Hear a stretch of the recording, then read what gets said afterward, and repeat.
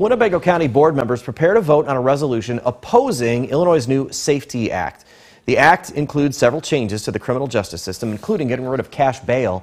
Opponents argue it's going to make our streets more dangerous. Amory Wilder talked with one of the bill's main supporters who says there's a lot of misconceptions about the law. Amory.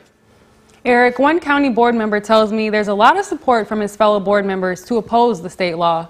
Meanwhile, a lawmaker says he wants to clear up what he calls false rumors about the bill.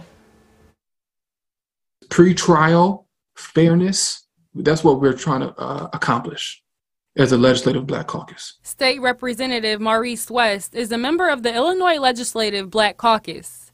Back in January of 2021, a piece of legislation the group backed, the Safety Act, was passed. Part of the law would eliminate cash bail. Winnebago County board member John Sweeney opposes the rollout. All in all, it's a bill that I think and many of my colleagues believe are going to make society much less safe.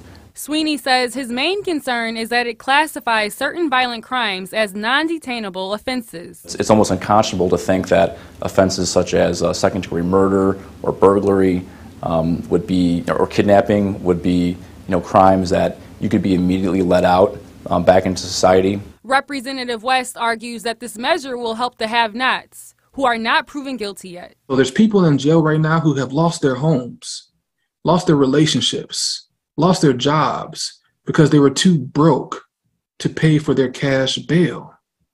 That's what we're trying to tackle. Ending of cash bail does not mean that these individuals are now released from jail on their own accord. It means that the power is right back where it's supposed to be, in the judge's hands.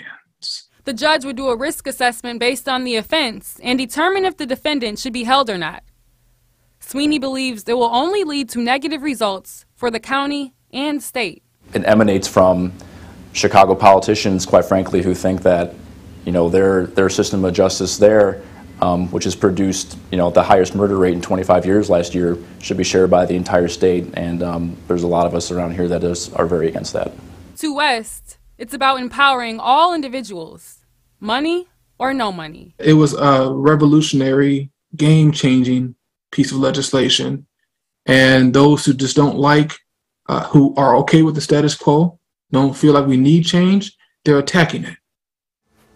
According to Representative West, they are working to clean up the language of the law, and there will be a correction to the bill this upcoming session. Sweeney believes board members could vote by the 29th on his resolution asking state lawmakers to repeal the Safety Act. Eric?